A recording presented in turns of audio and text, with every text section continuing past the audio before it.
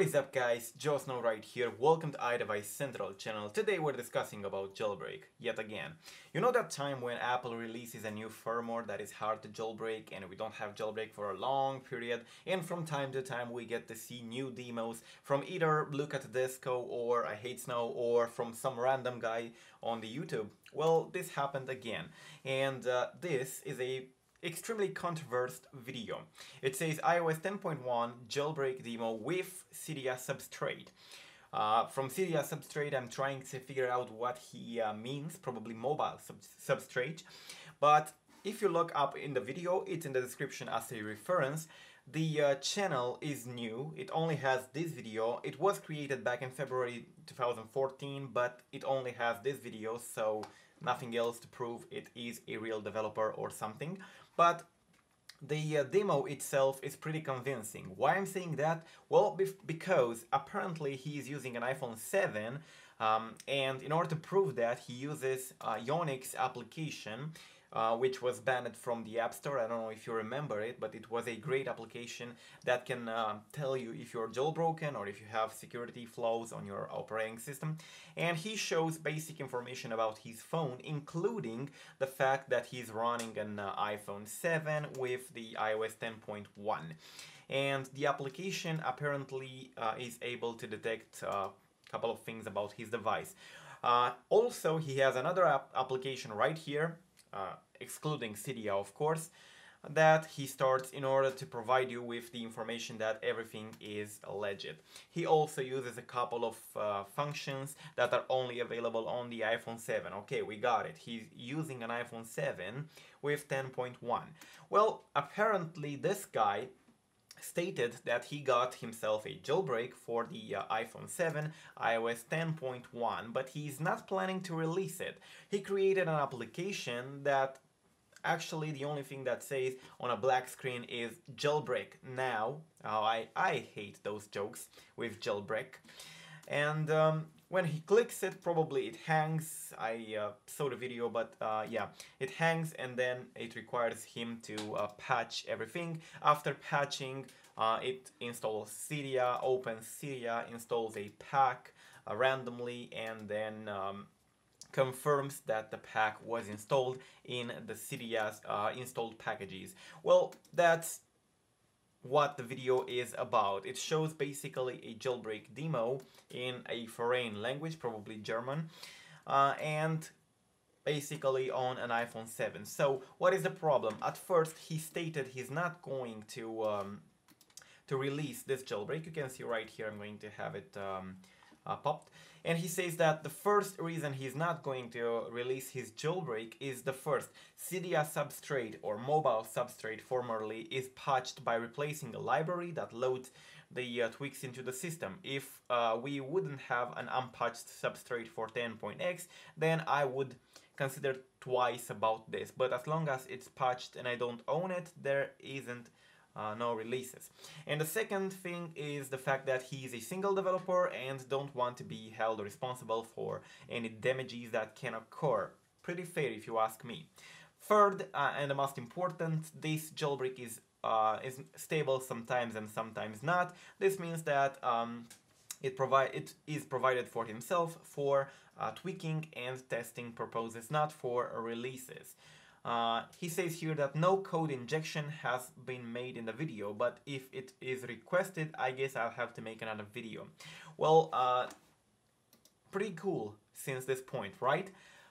Yes, you are going to get tricked into thinking that this is real because of the images, because of the Cydia Substrate being mentioned and Cydia being opened and so on. But if you navigate here to Reddit Jailbreak, which is the biggest community and the official jailbreak community where real developers like Saurik, the author of Cydia, has accounts.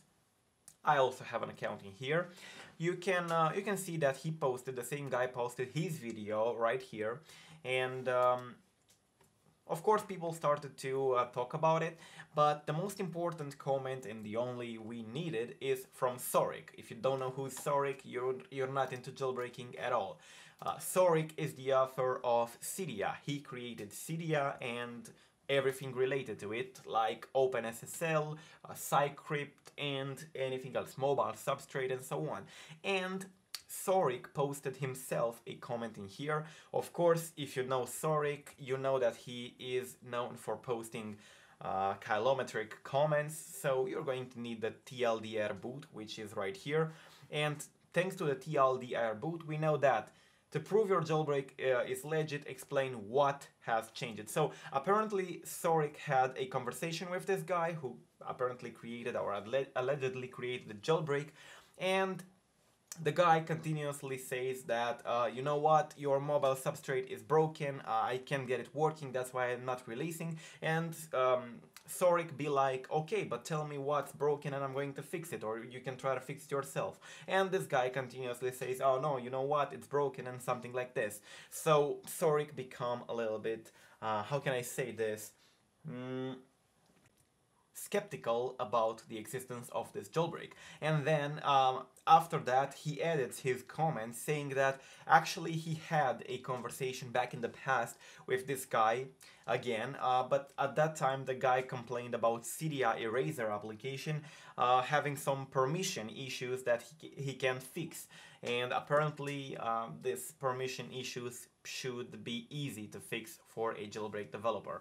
So yeah, and also he actually got in an argument with Saurik on the fact that Saurik allegedly said his jailbreak is fake, when he did not. At that time Saurik didn't say it's fake, he just said that there are not enough proofs to actually sustain the idea of alleged jailbreak.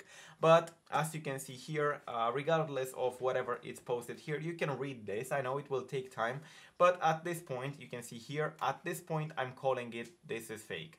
And actually going to the TLDR, you can see that this person claims to have a jailbreak, yet doesn't seem to know how to fix beginner issues, and is flaming Saurik because he thinks I called him fake, or he called him fake. The video doesn't really pass through several checks for its legitimacy, and the problem Saurik has with the video is the fact that, as you can see, the video was actually shot with QuickTime, so with a screen recorder, not with a camera showing the entire device. And he says that you can actually fake things if you're not shooting it with a camera. That's why it's good to use camera when making jailbreak related videos. Then the as I say, the video doesn't really pass the multiple checks to be put in place. And so if Saurik believes it's fake, then we all know what's going on in here. But we're not completely sure about it, although Saurik said he wants more info about it. I mean, he demanded more information from the user itself to prove it somehow. We don't see any proofs from it, and the video only remained this way. There are no other videos right here.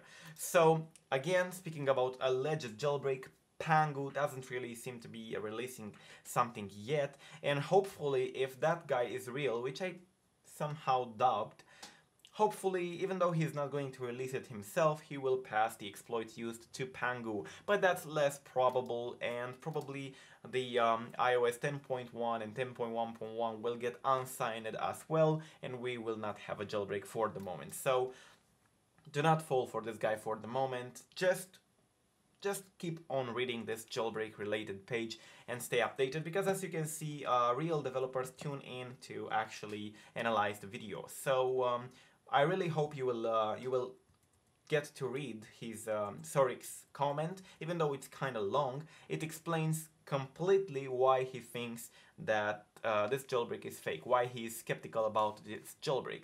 So this is it, guys. I really wanted to keep you updated on what's happening in the jailbreak world, and do not forget to vote in the card up here if you think it's fake or not. Tell me in the comment section down below what you think as well, and peace out.